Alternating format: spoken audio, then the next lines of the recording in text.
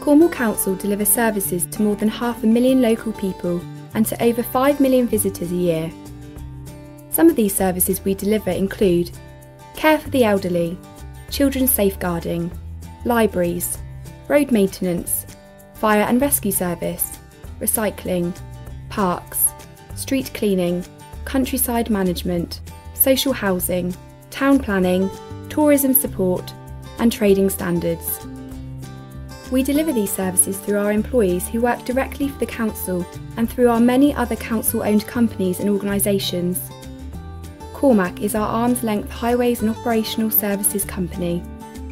Cornwall Housing manages our stock of council homes and provides maintenance and other tenant services. Tempest Leisure is a charitable trust which manages our leisure centres.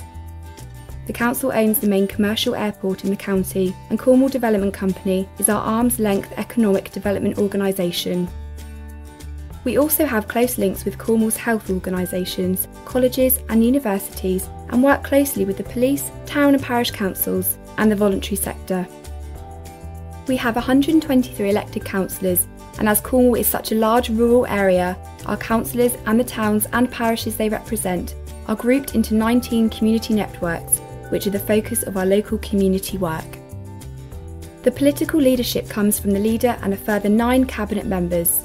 Each cabinet member is supported by a portfolio advisory committee, and in this way most councillors have an opportunity to influence important decisions which affect the whole of Cornwall. With its beautiful beaches, stunning countryside and superb community spirit, Cornwall is a great place to live.